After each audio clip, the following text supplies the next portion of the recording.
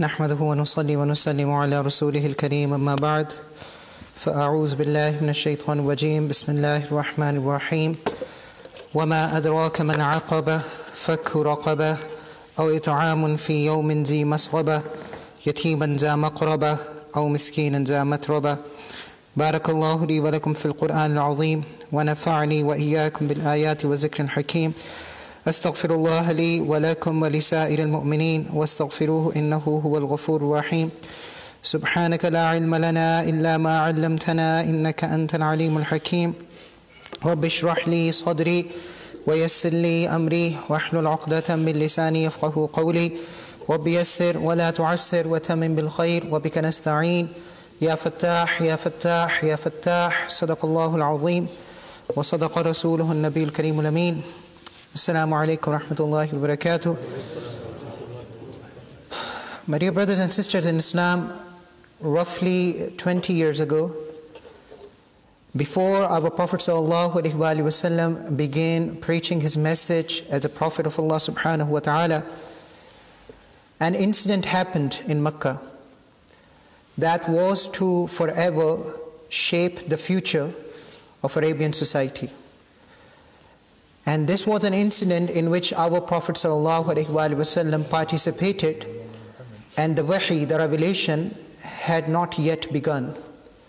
And our Prophet ﷺ was barely 20 years old. What actually happened was, there was a poor trader, there was a poor businessman from one of the tribes of the Yemen. And the tribes of the Yemen were not considered to be as elite, as noble, as the tribes of the Quraysh. So this poor businessman, he came to Mecca from one of the tribes of Yemen. He came to Mecca before Hajj, and he sold a good amount of merchandise to one of the richest noblemen of Quraysh by the name of Al-As ibn Wa'il. And Al-As ibn Wa'il said to him that, come to me after Hajj and I will pay you your money. So that man said, okay, fine. He came back after Hajj, he went to Al-As ibn Wa'il, and he said, can I have my money back now? Because you owe me such a large amount of money. And Al-As ibn Wa'il said, you know what, I don't have my money now, come back to me tomorrow. So he came again tomorrow, and tomorrow, and tomorrow.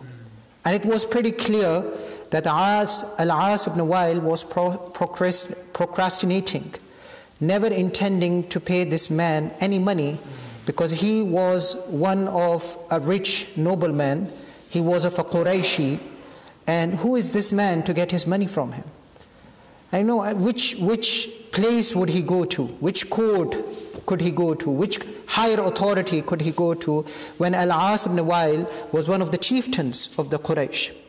So this poor man, this poor businessman, he went to many of the elders of the Quraysh, knocking on their doors, pleading them, please help me out, do something. Al-As ibn Wa'il owe me so much money, so please help me out. And every single elder of the Quraysh made an excuse that Al-As ibn Wa'il is too powerful, he is too rich, I do not want to get involved, please go and ask somebody else. At last, finally, in desperation, this person resorted to writing a satirical poem, a very, very harsh poem criticizing the Quraysh. And he stood up in front of the Kaaba. This was their propaganda. This was their BBC. This was their means of getting news across. So he stood up in front of the Kaaba and he gave a scathing critique of the Quraysh. And he said, of what use is it to come from descent of Quraysh? Of what use is it to claim to live closer to the Kaaba when a poor person like myself in ihram can be cheated, can be stolen money from in broad daylight, and none of you moves a finger to do anything about it? Blessedness, he said, blessedness does not come from living next to the Kaaba. Blessedness comes from your manners and mannerism. A kafir, a mushrik, speaking the truth as if there is no tomorrow. Telling them clearly that it doesn't matter what your lineage is. We don't care where you are descended from. We do not care where you live. If you are not honest, if you're not trustworthy, if you're not upright, we do not care. You're not worth anything. And this poem spread across Arabia like a wildfire. And the elders of the Quraysh decided that they need to act. And the first person to act was the uncle of Prophet Muhammad sallallahu alaihi wasallam, the eldest uncle of Prophet sallallahu alaihi wasallam, Az-Zubayr bin Abdul Muttalib. And Az-Zubayr gathered all the elders of the Quraysh, and there was only one person who was from the youngsters. And it was our Prophet Muhammad sallallahu alaihi wasallam. Everybody else was from the elders, except for our Prophet sallallahu alaihi wasallam. And together they formed, for the very first time in the history of Arabia, together they formed a pact, a treaty. And this is the treaty that we all know as Hilf al-Fudul. Hilf al-Fudul. It is also called Hilf al-Mutayyibin. And Hilf al-Fudul, Hilf al-Mutayyibin, had its code that no matter who is shown injustice to, we as the Quraysh will always be on the side of the oppressed. We as the Quraysh will always be on the side of the one who was wronged. Even if the one who wronged him is our brother, our uncle, our elder, we do not care. We will always side the oppressed. Our Prophet ﷺ participated in this treaty. He was one of the youngsters. As a matter of fact, he was the only youngster who participated in that treaty, and that treaty became the most honorable treaty in the history of Arabia before the coming of Islam. Our Prophet ﷺ, when he finally migrated to Medina many years after this incident, 40 years after this incident, our Prophet ﷺ said that I witnessed this treaty in the house of Ibn Jad'an. This treaty, meaning Hilf al-Fudul, I witnessed that treaty in the house of Ibn Jad'an. And if I were to ask to uphold this treaty, even in Islam, I would do so. I would obey this treaty even now, and I would not give up my place in that room for many red camels. In our English language, for £1,000,000, I would not give up my place for being in that room. So this is the treaty of Hilf al-Fudul. Now you may be wondering, what is the benefit of this treaty? Why did I start my lecture today with this treaty when last week I promised all of you I will talk about the ways in which we can challenge Islamophobia? Because we talked about Islamophobia last week. Now what are the ways in which we can challenge, we can battle Islamophobia? So why do I start today's khutbah with this treaty? Because my dear brothers and sisters in Islam, this treaty truly demonstrates for all of us the true spirit of Islam, the reality of what it means to be a Muslim. Because our Prophet ﷺ, before the revelation began, before he began preaching La ilaha illallah, our Prophet ﷺ was standing up for truth, for justice. He was standing up against tyrannical powers, against zulm, against oppression, against evil. It was only after the age of 40 that our Prophet ﷺ began preaching a different theological message that was different than the message of those who came before him ﷺ.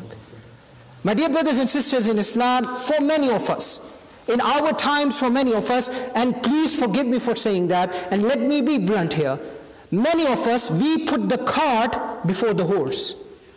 We think da'wah is only about talking. We think da'wah is only about knocking on doors and distributing your pamphlets or giving the copies of the Quran. We think that da'wah is only about debates and arguments and lectures and conventions and conferences. And please don't take me wrong, I'm not trying to dismiss that element of da'wah. That is important. We need to call people towards Tawheed. That is the essence of da'wah. We need to talk, we need to teach, we need to preach, we need to engage in dialogue and debate. We need to hold these conferences and conventions. All of that is beautiful. But what I'm trying to stress here today is the reality that many Muslims, including myself, either they ignore it or they choose to ignore it. And what is that reality? Before our Prophet ﷺ began knocking on doors, before our Prophet ﷺ began distributing his versions of pamphlets, Before our Prophet ﷺ began teaching a new religion, a new theological message, our Prophet ﷺ had already established his credential as somebody who cared for the society, who was involved with the people, who stood up, who did his best, who strove his best to correct the evils and the wrongs of society. Even before the first revelation began, what was the first revelation? Come on. What was the first revelation? We're sitting in the mosque that is known by the name of that revelation. Iqra, right? Iqra was the first revelation. Even the first revelation came down. We all know the story. Our Prophet ﷺ, he ran to Khadija radiallahu ta'ala anha and he said, Zammiluni, Zammiluni, please cover me, please cover me. And he said to Khadija radiallahu ta'ala anha, Ya Khadija, I think I'm losing my mind. I'm seeing images. I'm hearing voices. I think I'm losing my mind. And what did Khadija radiallahu ta'ala anha say to him? Even before she heard Iqra, even before Prophet ﷺ told her that Jibreel came to me and he told me this, even before all of that, what did Khadija radiallahu ta'ala anha say to her husband? She said, Wallahi la yukhzika Allahu abada. I take Allah's qasam, Allah will never ever humiliate you by causing you to go mad. Allah will never ever humiliate you. Why? What's the reason behind it? Number one, innaka latasiru raham. You're good to your relatives. Number two, you take care of the orphans. Number three, you feed the poor. Number four, if there's any need in society, you're the first one to volunteer and do it. You do all of these things, Ya Rasulullah. You do all of these things. How could Allah humiliate you by causing you to lose your mind? How could Allah humiliate you by causing you to be misguided? My dear brothers and sisters in Islam, please notice here, she can say the character of our Prophet ﷺ, and she is the wife. She is the wife. Nobody knows you better than the people of your household. You can be the best version of yourself outside of your house, and you can be the monster inside the house. There's a reason why Prophet ﷺ said, Khayrukum khayrukum li'ali. The best amongst you is not somebody who comes to the masjid, pray his salah 5 times a day, grows a long beard, read a beautiful Quran. No, the best amongst you is the one who is best to his house, who is best to his family. Khadija radiallahu ta'ala anha is the wife. All of you Desi husbands can understand that, can appreciate the fact that when she says that he has that character, then our Prophet ﷺ had that character. And she can say the character of our Prophet ﷺ even before Iqra was revealed. Even before Iqra was revealed. And what is the character of our Prophet ﷺ? He has already established a reputation for standing up for the causes that afflict society, for the social injustices, for the oppression, for the zulm. He is already a figure that nobody can accuse of being neutral or being selfish. My dear brothers and sisters in Islam, one way to phrase this, and this is a very simple phrase, and I hope you take this phrase away with you back to home. One way to phrase this, our Prophet ﷺ was known as Al-Amin before he was called Ar-Rasul on this earth. Our Prophet ﷺ was known as Al-Amin before he was called Ar-Rasul on this earth. And the reason is obvious, my dear brothers and sisters in Islam. Before you begin preaching, you need to have credibility.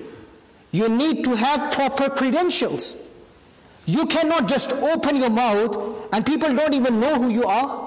You can't just start telling them of a new religion, of a new theology, and nobody has ever seen you except to preach this theology.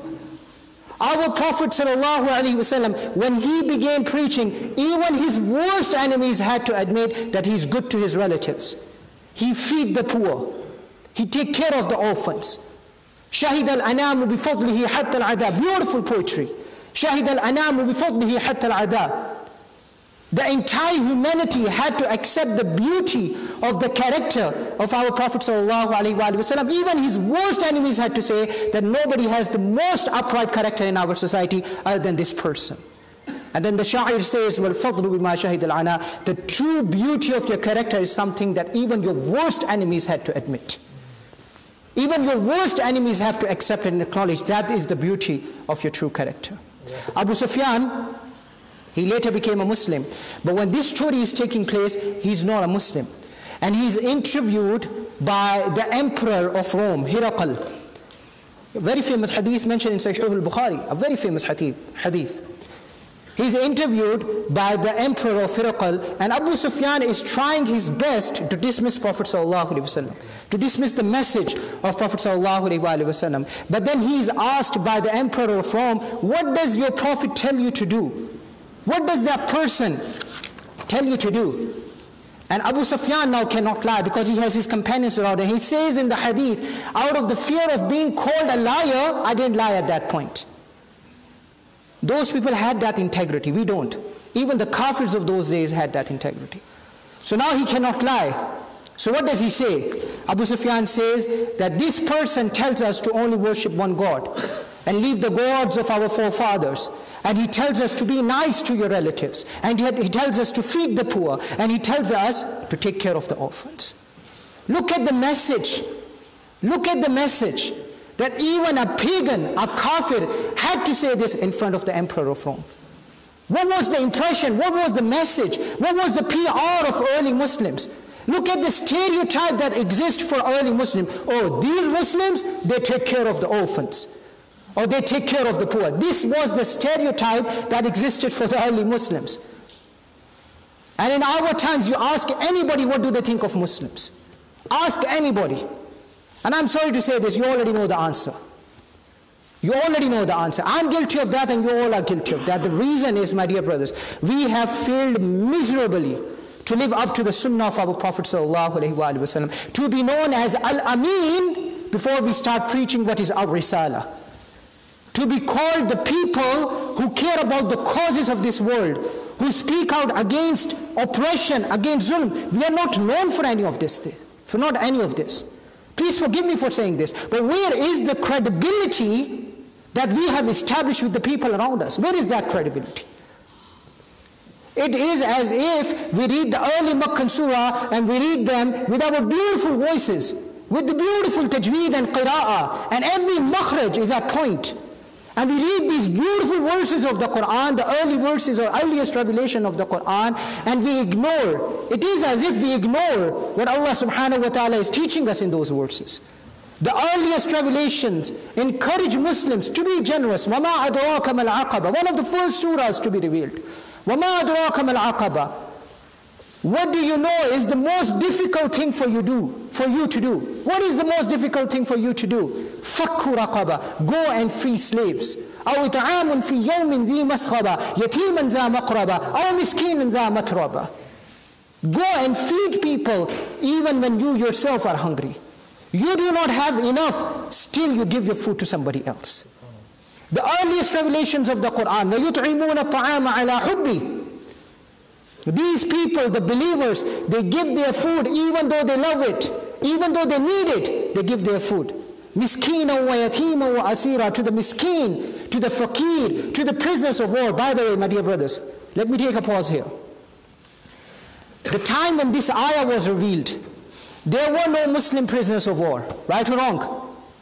There was no war going on for the Muslims such that there are prisoners of war for the Muslims. Right? The only prisoners of war were idol worshippers, were pagans, were kafir, were mushrik. But when it comes to hunger, when it comes to oppression, when it comes to zulm, our religion is crystal clear. We do not care about your color and creed.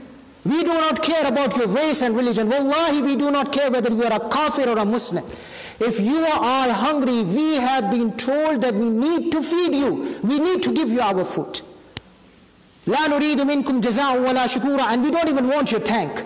إنما نطعمكم لوجه الله. We are doing this. We give you our food only and solely for the sake of Allah subhanahu wa ta'ala.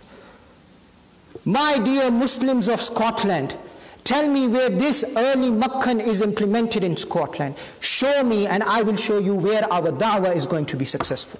Show me. My dear brothers and sisters in Islam, our religion is an action-based religion. Our religion is a religion in which you have to match your speech with your actions. Ilm and amal.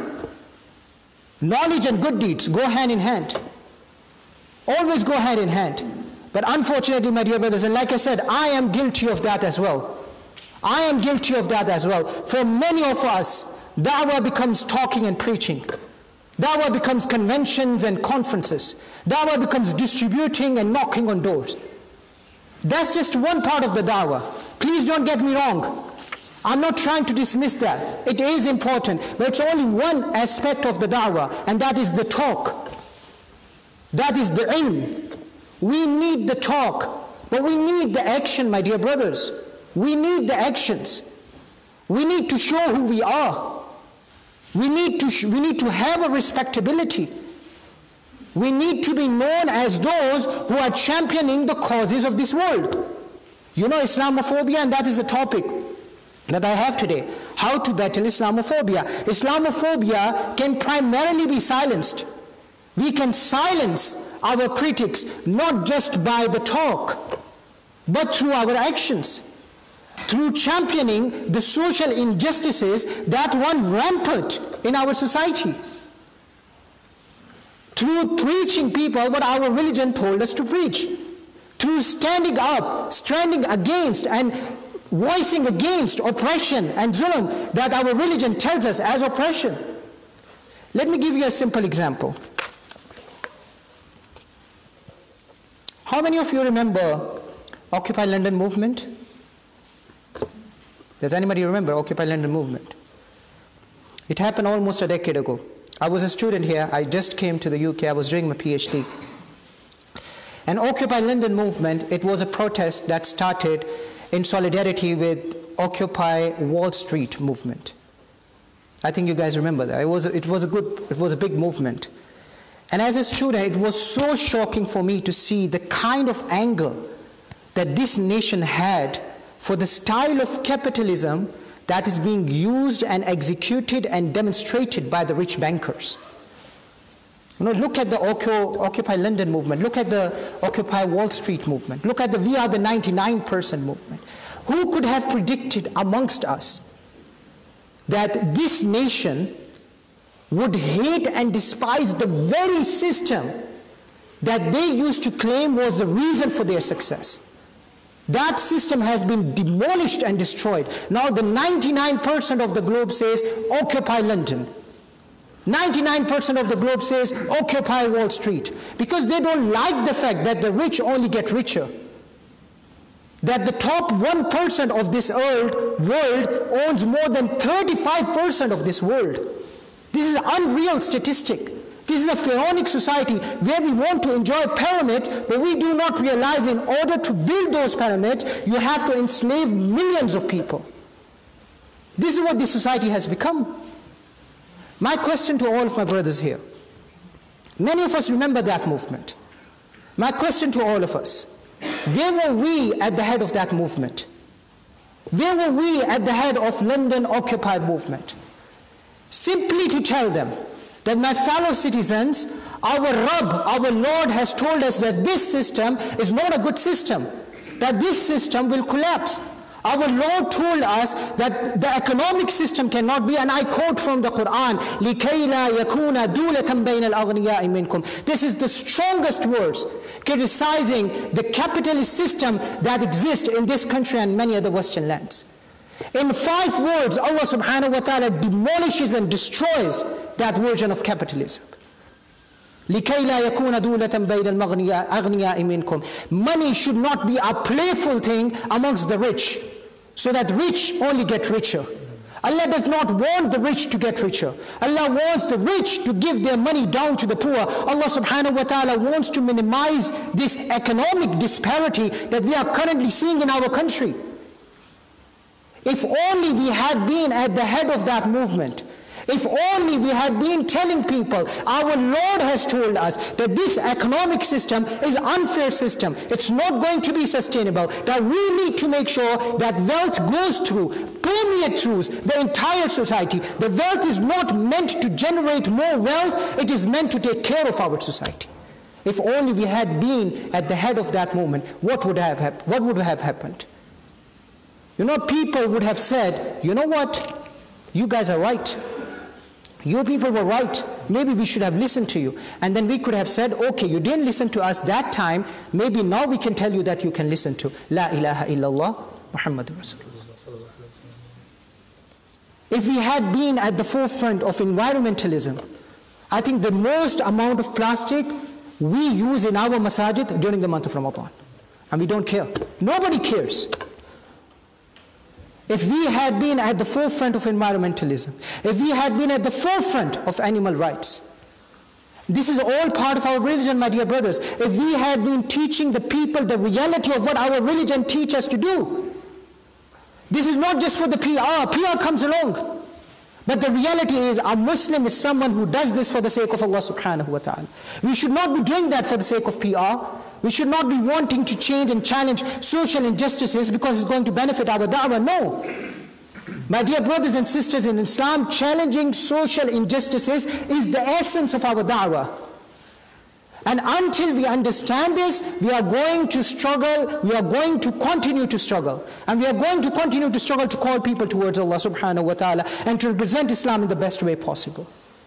Why? Because da'wah is much more than your talk. Da'wah is much more than my talk. Da'wah is primarily actions. And I will conclude on this story, my dear brothers. I know a lot of youngsters are sitting here sometime when we talk about the stories that took place in the time of Rasulullah sallallahu alaihi wasallam, they couldn't relate to it. So I have this example that I want to share with you, and I will conclude with that, inshallah. How many of you have heard about Dr. Hawa Abdi? Nobody? Anybody? Inshallah, after today, everybody will know about Dr. Hawa Abdi. Dr. Hawa Abdi is from Mogadishu in Somalia, and 35 years ago, she opened up a clinic for women. She was one of those very few women who managed to get actual education, became a gynecologist, studied abroad, then came back in Mogadishu, and she opened up a clinic. And then the country was engulfed in civil war, and it has been involved ever since in civil wars, in warlords, in Islamic extremists, all of these shebangs. Everything is a complete mess. But what did Dr. Hawa Abdi do? Did she sit back and start criticizing everyone? Did she become an armchair critic? What did she do? She opened up a clinic and made it free for everyone. And during the civil war, two tribes began killing one another for no reason other than nationalism. And she took in both sides of the conflict, both from this tribe, both from that tribe. She didn't care which tribe you belong to. You come to my clinic, I will treat you. And on more than one occasion, she was threatened by the members of one tribe to not treat the other tribe. At one point in time, the whole tribe, one of the tribe, marched up to the clinic and at gunpoint demanded that she handed over the members of the other tribe so that they can massacre them right there and then. And she did not have any army. She did not have BBC. She did not have CNN. She didn't have any of those media. She was just a woman who believed in Allah subhanahu wa ta'ala. She stood up her ground and she said, if you want to kill them, you have to go through me. For more than 35 years, she had treated tens of thousands of people, and I'm positive when she started, she didn't know that the whole world would be watching. I'm really disappointed, to be honest, that nobody knows about her here. I'm really disappointed. And I'm sorry that I'm saying that. But she treated tens of thousands of people for 35 years, and slowly but surely, the news trickles out. And the West have found out about it. And the news agencies have found out what a beautiful story. And then she was nominated, she was given an award, she won the National Woman of the Year award by multiple organizations. Glamour magazine nominated her as the Woman of the Year. When was the last time Glamour magazine nominated a muhajjiba for anything? TED Talk invited her to give a speech. TED Talk is one of the most prestigious speaking institutions. And she gave a speech at TED Talk wearing hijab, a jalabaya, covered everything. When was the last time TED Talk invited a muhajjiba? Dr. Hawa Abdi really showed us, you want to fight Islamophobia? That's how you fight Islamophobia. She passed away last year. And when I heard of her story, I said to myself, I cannot stand here and talk about fighting Islamophobia without honoring this woman. She showed us that if you really want to fight Islamophobia, if you really want to change the mind and hearts of the people who are around you, then there are far more effective ways to do that than just opening your mouth and talking. You can do that by showing through your actions what you are really made of. And that's what we need to do. So I sincerely make dua to Allah subhanahu wa ta'ala that may Allah subhanahu wa ta'ala grant us understanding. May Allah subhanahu wa ta'ala make us among those who walk the walk and not just talk the talk. May Allah subhanahu wa ta'ala keep us united in this dunya, and may Allah reunite us in the hereafter. Wa akhiru da'wana alhamdulillahi rabbil alameen. Brothers are requested to perform their sunnah.